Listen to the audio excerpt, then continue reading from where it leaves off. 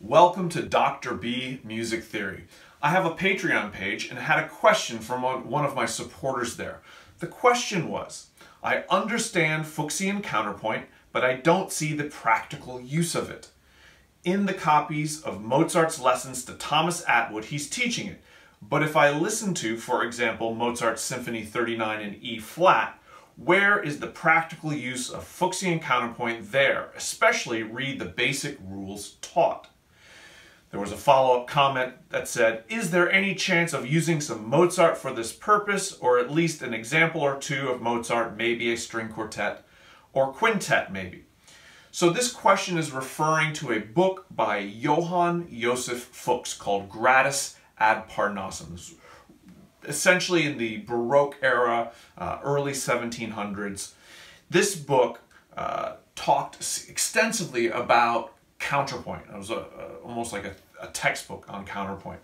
I'm going to put a link to that book in the YouTube video underneath here. So you can actually get a copy, download a free copy of this book to see for yourself what it's about. Now there's some challenges when you look at this book. For example, it uses a lot of movable C clef, which is something that most of us today are not that comfortable with. It also has some somewhat older English style writing and letters and stuff, but for the most part you can understand that part. But to understand Fuxian counterpoint is no small feat. It's a pretty big book with a lot of very, very advanced concepts. So I am a skeptic by nature. When someone says, I understand Fuxian counterpoint, I always have to ask myself, do you really? Maybe you do, but it's a daunting undertaking to really understand this type of counterpoint. And it's important to differentiate that that style of counterpoint is somewhat different. I mean, there's overlap, but it's somewhat different from the type of music theory and the basic rules that are taught in most textbooks today.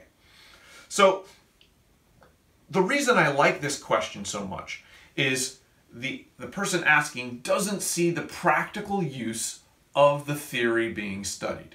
And although some of you viewing this may be just watching this video so that you can pass an entrance exam into graduate school theory or place out of a theory course for your graduate work or undergraduate, or you're just taking AP music theory and you just got to make sure you pass the test, you want to get good grades, that's perfectly valid.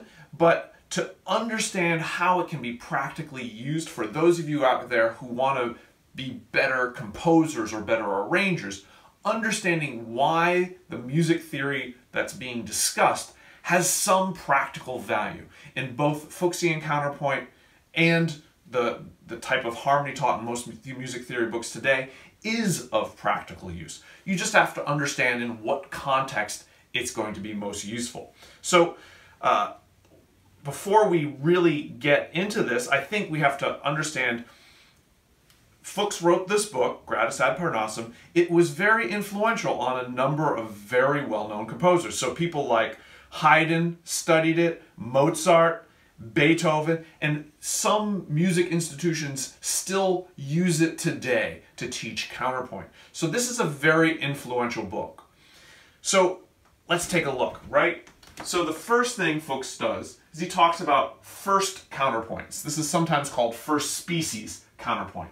And the whole point of this is note against note, which looks a little bit like these three measures I have right here, where you have a note against another note. One note to one note, one note to one note, one note to one note.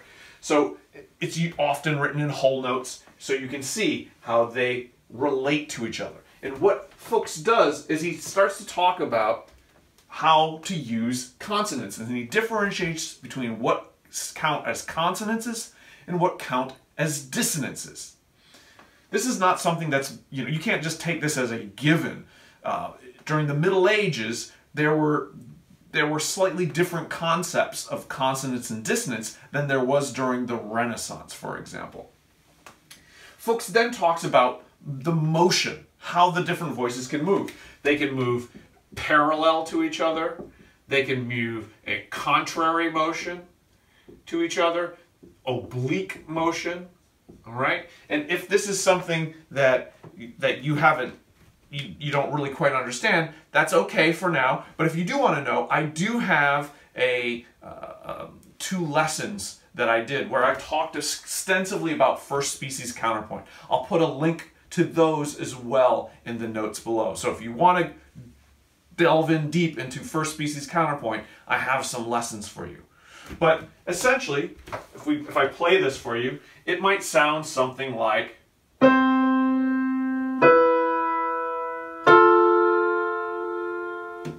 in this case, we have contrary motion, right? So the top voice is moving down, while the bottom voice is moving up, so all the voices are contrary. And then you often, when you're analyzing this, you analyze the intervals. So this would be C to C, would be an octave, so you would write an 8 right in the middle of in between the two staves.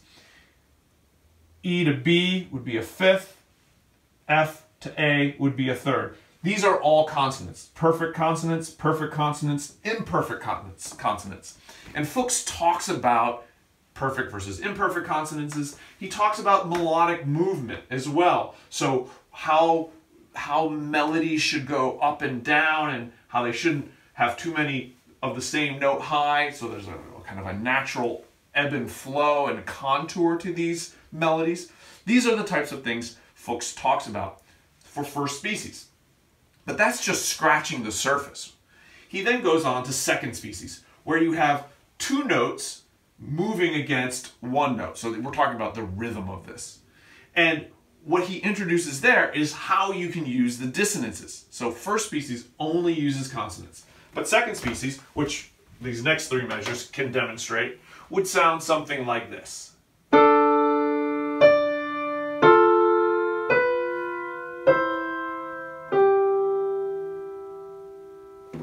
And we can do the same intervallic analysis, which is very common when you're studying this kind of Fuxian counterpoint. So you would say D to A is a fifth, D to D is an octave, F to A is a third, F to B is an augmented fourth, so that's definitely a dissonance. Then E to C is a sixth, and E to G is a third. So right here is our only dissonance in this example. And you can see that Fux has rules on how you would do this. In this case, this B is treated very much like a passing tone. And for those of you who aren't familiar with that, go and study the non-chord tone lessons that I have up online. But a passing tone means that you move by step into the note and you continue by step in the same direction. And so that passing tone is how the human ear can hear that dissonance without it sounding random or bizarre. Your ear can feel the dissonance, it creates a certain emotion, but then it resolves in a way that your brain and your ear can make sense of. So that's second species. Then you get to third species, where you have four notes against one note. So you can just imagine I'll have whole notes here and have quarter notes moving on top of that. When you get to fourth counterpoint, or fourth species, you start dealing with syncopation, where notes are being tied over bar lines or in the middle of a bar in ways that are syncopated. And then finally you get to what Fux calls Florid counterpoint, or fifth counterpoint, where it's a mixture of all of the above. So I'm gonna put a photo on I'm gonna show you this photo here of what a page from Fux's counterpoint would actually look like. So this would be an example of fifth or florid counterpoint. And if we look at this example here, you can see that we have whole notes in all the bottom three parts, and then we have a combination of half notes, whole notes, quarter notes, and various note values. So we can see what that might look like. All this is going to be important, so stick with me, because the question is, how does this Fuxian counterpoint relate to the music of Mozart? How is it of practical use?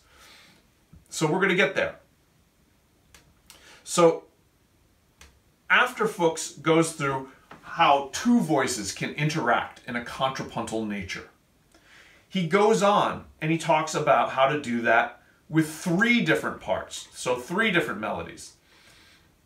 And then finally 4 parts. And then he talks about imitation, how one part could have similar melodic shape and intervals and rhythms as one of the other parts. And then he takes it even further and he goes into the fugue, which is a very specific type and form for using imitation.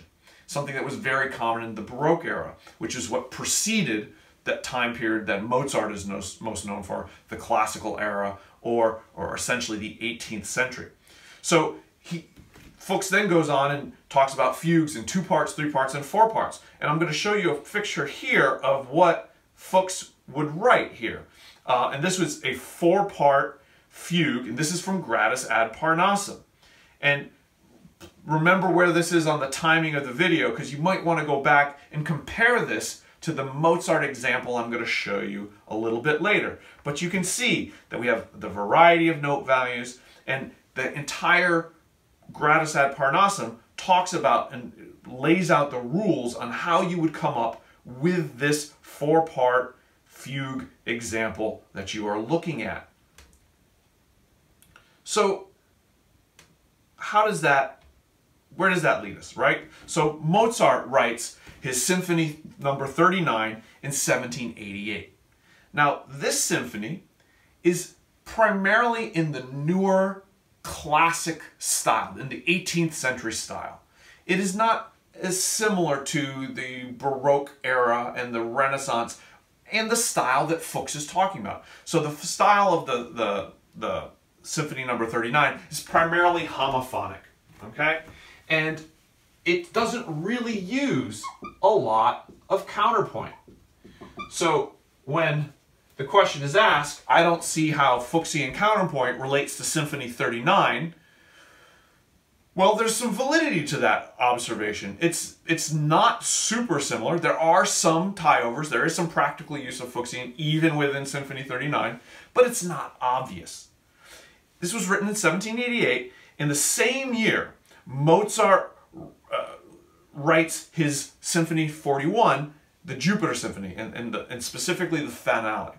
So what's similar between Symphony 39 and Symphony 41 in terms of what Mozart got from Fuxian counterpoint? Well, this understanding of the consonances and the dissonances, how they relate, how they work, this idea of melodic, of the different types of motions and how things, contrary motion, how valuable and how effective that is. That's something that's found in both the symphonies in a practical use, and this idea of melodic movement and how the melodies can move into dissonances and out of dissonances. So that can be found in both Symphony 39 and 41. But if we go to the finale, the last movement of the Jupiter Symphony, and especially start listening at about 31 seconds in, there's a little bit of introduction. I'm going to put a link to this, to a video of this that has the sheet music along with it. So you can pause this video right now and go listen, or go listen to it now. Great. So unpause if you've just listened to it. Starting, so that 31 seconds, you can hear that it has this imitation and fugue-like texture. Mozart uses almost exactly what Fuchs is talking about. So when you say, I don't see the practical use, well, look at what Fuchs wrote in terms of the 4-part fugue, and look at the sheet music for Mozart, and tell me you don't see a similarity. So let's look really right now and analyze this. Measures 36 to 38, okay? We can see that it starts in the violin 2, and we have, and I'm going to play a little bit of this on piano so we can hear it. All right, so we have the melody start all by itself. A singular melody, C, D, F, and those 3 whole notes kind of form the beginning of what's sometimes called a subject, a melodic kernel that becomes repeated and utilized and creates a certain repetition, continuity, and allows to be varied. So that's how we start. Just the second violins all by themselves. Okay? So if we move on and look at measure 39, we get to see that it moves into two parts. We have the violin 1 come in and play. Well, the violin 2 continues, right? So you'll notice that it's very similar to what we just heard. The first one was C, D, F, or if we were to analyze it, up a major second and then up a minor third. We do the exact same thing, the same intervallic structure, starting on a G. This is common in a fugue in terms of how fugues are written, that you'll have it start at what's on one note, and then it starts a fifth higher. So this is super common in music, and we can see that that's repeated. And that second violin kind of continues with something that almost becomes a second subject, or what's sometimes called a counter subject. But let's continue and look forward here, where we go into three parts, where you can see in the viola we get, we go back down to the exact same three notes that we started with. And then 3 measures later, in the cello, we have the beginning of that same theme once again. Notice that we have this imitation, exactly what Fux is talking about. And